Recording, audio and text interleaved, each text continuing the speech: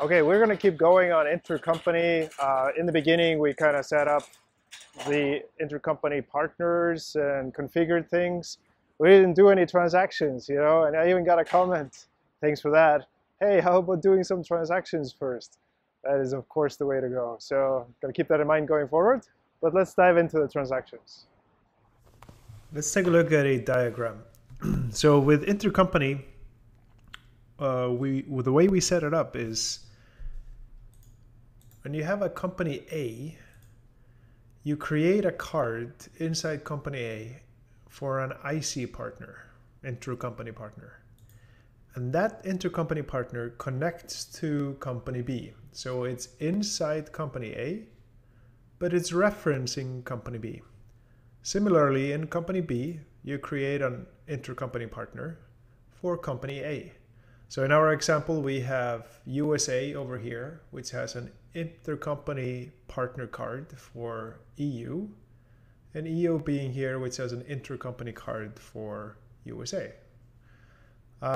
Similarly, if you had company C that's interacting with both company A and company B, company C then would have two intercompany partners defined for each one of the A and B. All right, let's do some intercompany transactions. I'm currently logged into Cronus EU, and I want to do a sales order. So I go into sales orders, and this is going to be a sales order to my intercompany partner, Cronus USA. Now I've already created the sales order right here called Cronus USA. Just go into that one and take a look at how that's configured. It's for the customer Cronus USA, which we have already configured as an intercompany partner. And it has the item Anecta coffee mug, which also exists in Cronus USA. So there's no mapping that needs to happen between the item numbers. Now, in order to send this over, I will actually have to go into Actions, Functions, Send IC Sales Order. Now, if I would have posted this order and it would have become an invoice, the system automatically sends the order.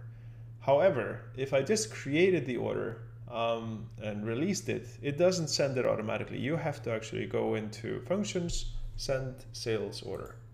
So I'm going to do that. And now it's been sent. Where do I see it? If I go here into Intercompany and show all, I have here inbox, outbox transactions. And then I have handled inbox, outbox. Let's take a look at the intercompany outbox. I have nothing here, okay? So it's been processed through there. Let's go ahead and take a look at the handled ones. So intercompany again.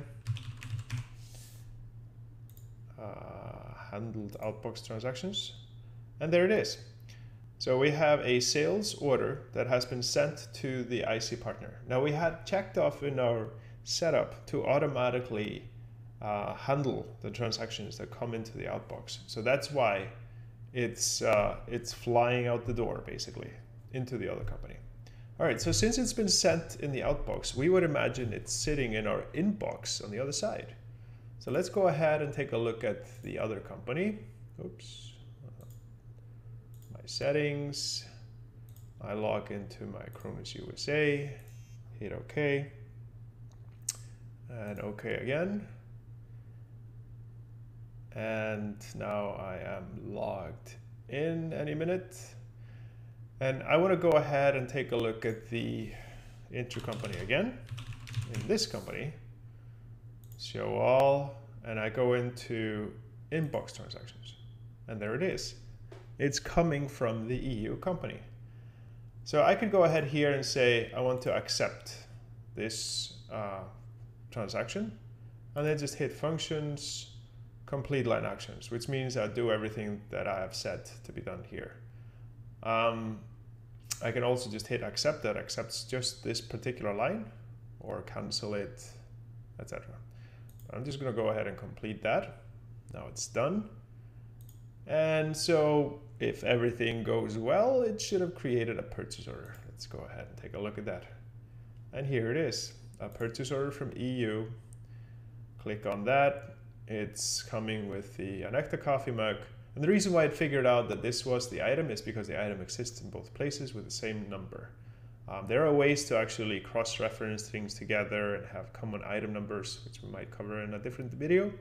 But this is the essence of how intercompany works. It works through these inbox, outbox transactions. So in essence, if you create a sales order to an intercompany, you should not have to type in a purchase order on the other side. The system should just figure that out. And that's what it does. But it gives you inbox, outbox to kind of make sure that things are looking okay. Let's say, for example, you made a mistake and you don't want it automatically to happen on the other side. So that's how it works.